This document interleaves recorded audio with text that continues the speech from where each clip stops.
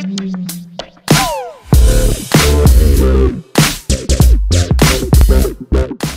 good everyone and welcome to KGB Gaming's YouTube channel. My name is Proxy and today I'll be showing you a tutorial on how to set up a music bot. You don't need any plugins, but what you will need is virtual audio cable, TeamSpeak 3 and a media player of your choice.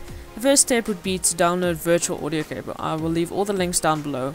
But once you've downloaded that, you'll see it will be downloaded in a zip folder. So now first we need to extract the files in this folder. So right click on that, say extract files.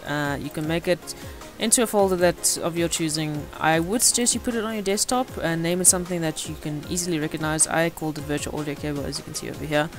But go ahead and extract that. Once you've extracted that, you'll see that inside the folder of files you have all of these. Now you'll see there are two setup files. This is because virtual audio cable supports both 32-bit systems and 64-bit systems. To find out what system you have, go ahead and click on Windows, your Windows button. Click on right click on my computer, set properties, and you'll see there's a line that says system type. Mine says 64-bit operating system, but yours may say 32-bit. If yours says 32-bit, go ahead and click this setup.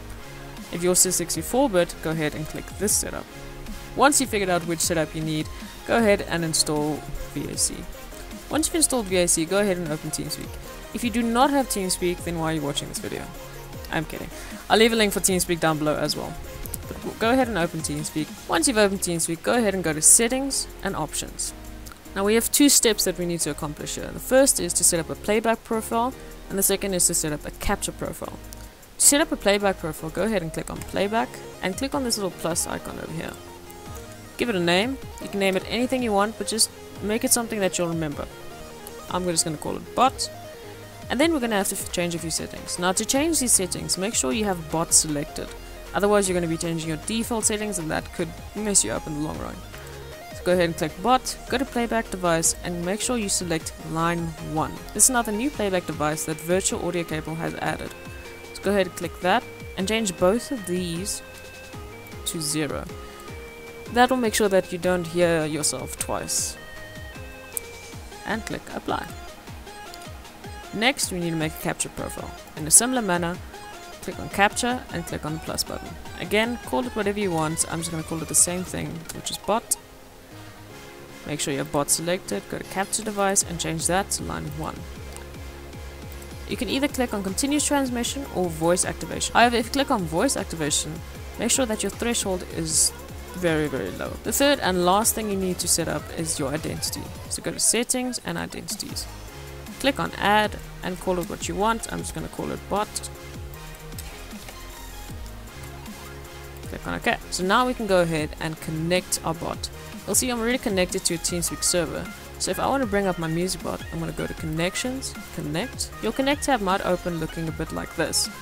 To get the other options, go ahead and click on More. Now go to Identity and change it to the one you've just made, which is Bot. Do the same thing for Capture Profile and Playback Profile.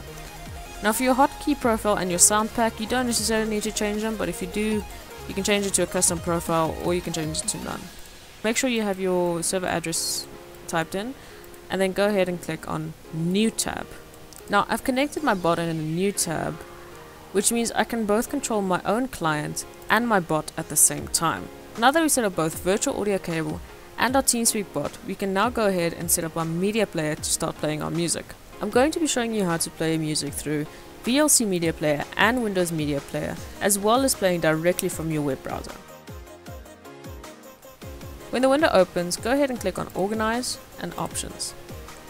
Click on the tab that says Devices, go to Speakers and Properties. Once you're in Properties, yours will open looking a bit like this. You now need to change this to line 1. Go ahead and click Apply and OK.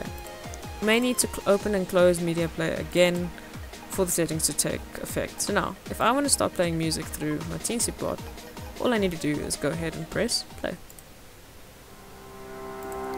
You'll see the music is playing through my bot alone. I can still talk however over it, and I can change the volume however I want to. Go ahead and open VLC. Once you have VLC open, click on Audio, Audio Device, and immediately select line 1. So now, once you have your music file loaded, all you need to do is go ahead and click play.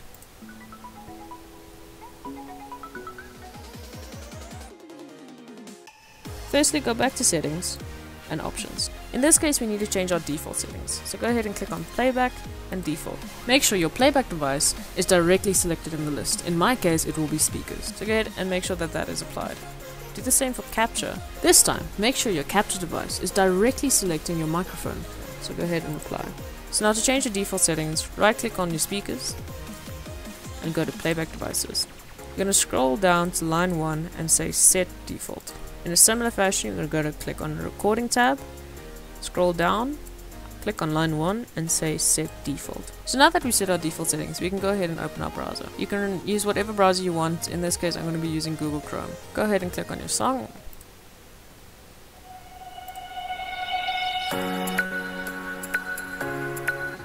Well, thank you guys so much for watching this tutorial. I hope it was helpful. Remember, if you need any assistance when online on KGB, feel free to join the admin assistance channel and a tech or an admin will help you gladly. Let me know in the comments below if there are any other tutorials that you guys are going to need, and I hope to see you guys next time. Bye!